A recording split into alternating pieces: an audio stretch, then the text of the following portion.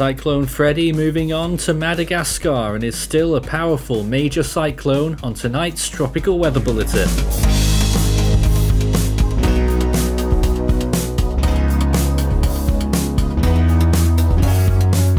And now the latest around the wide world of tropics.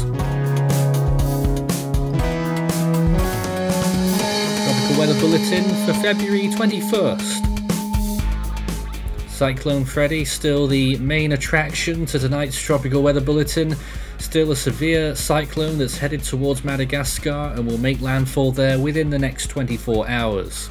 We've had 8 storms so far this year, and we are still code red for this major cyclone situation right now. It's 100 days until Atlantic hurricane season begins. Wow, that's come by quickly, hasn't it? But right now it's still looking very quiet, with a long frontal system extending across large parts of the United States and off the east coast. In the main areas of the tropics then, we've still got that system off the coast of the Philippines that you can see there, but chances have been dropped to nil from our analyst team. But further towards the west, take a look at the Indian Ocean, where we now have a 60% chance. It's been gradually going up throughout the last few days there for an area of interest that's going to be following almost in Freddy's footsteps, but will safely pass towards the south and east, well to the east of the Mascarene Islands. Freddy then has cleared Mauritius and Réunion just about and is now headed towards Madagascar. It's in not as good shape as it was earlier, as you'll see on satellite shortly, but it is still a strong Category 3 storm, just shy of Category 4 status, and is drawing nearer and nearer to Madagascar, which is certainly not wanting to see much rainfall from this storm after what we saw from Chiniso earlier in the year. Here is the satellite imagery showing any red zones on the screen, large areas of concentrated rainfall amounts. Looking at Freddy there, you can't see any red, so that is interesting. Usually you do see that in mature tropical cyclones, but Freddy, not so, because it isn't a particularly wet storm, and that certainly goes in our favour. Certainly for the Mascarene Islands, they probably didn't get a large amount of rain at all there, and you can see how it's gone in the last few hours, moving gradually away from La Réunion in the last few hours there.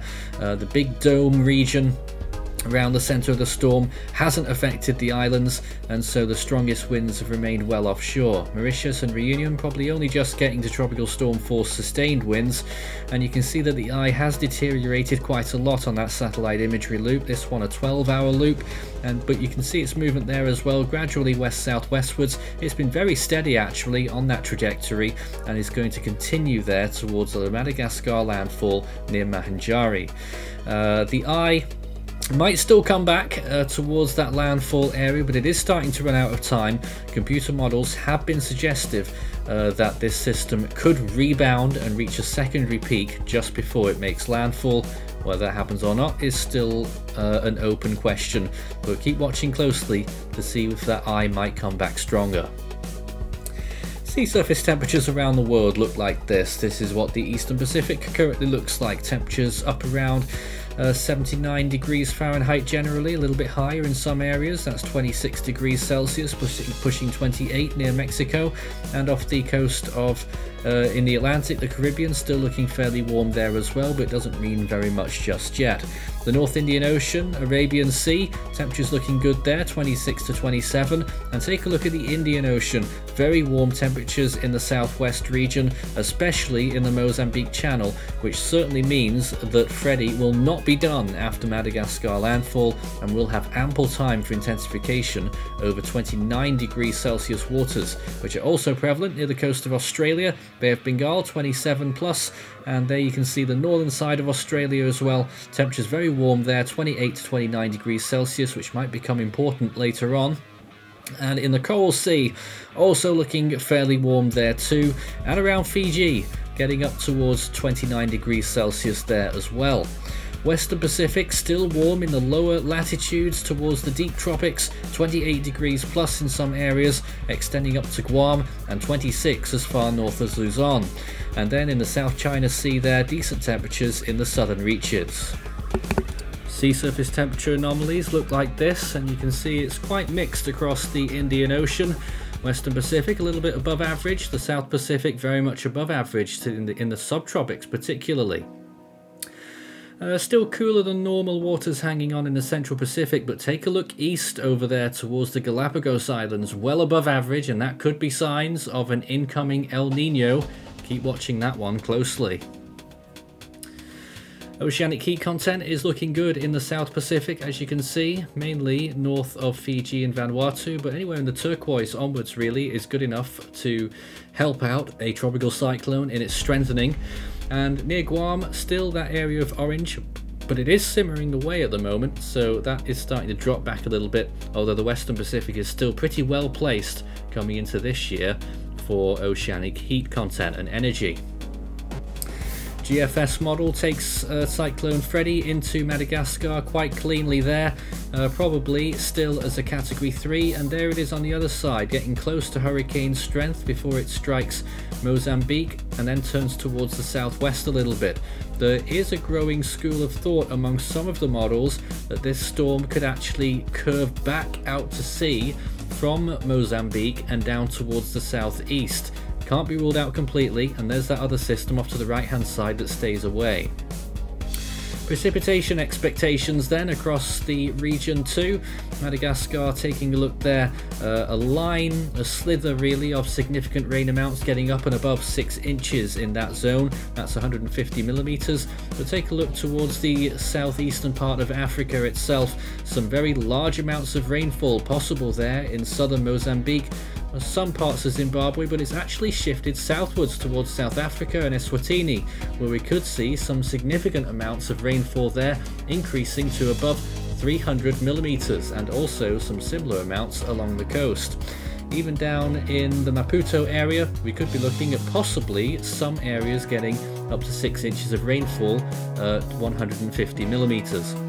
Still a low confidence forecast, and this could change, and most of that rainfall inland would be from its remnants and not the cyclone at its mature phase.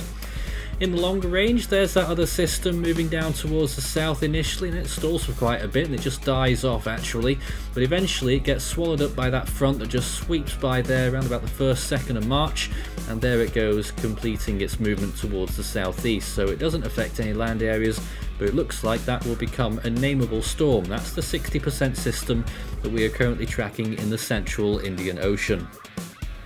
Moving on to the Australian region, and things are looking pretty interesting according to the GFS over the next 5 to 10 days. The medium range, 3 different tropical cyclones now being formed on that forecast, although this is the first time we've seen that on the GFS return, so I wouldn't put much faith in it.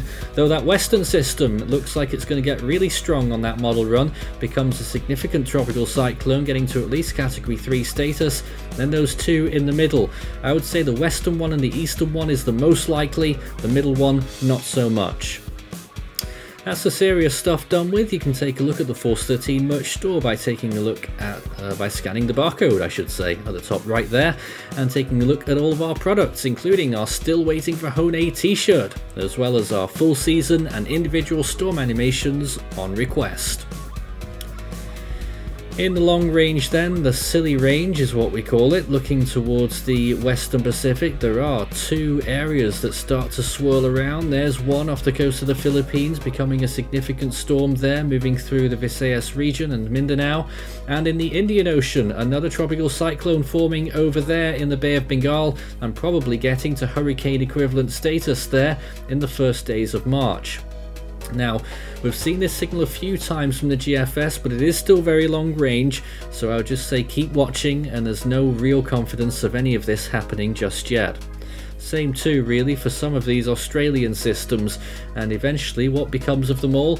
Well, they all end up moving on towards the south. The one in the middle makes landfall in Queensland, the other one dissipates off to the right hand side, and the latter becomes an extratropical cyclone as it passes just to the southwest of Perth and on towards the south of Australia and down towards the higher latitudes.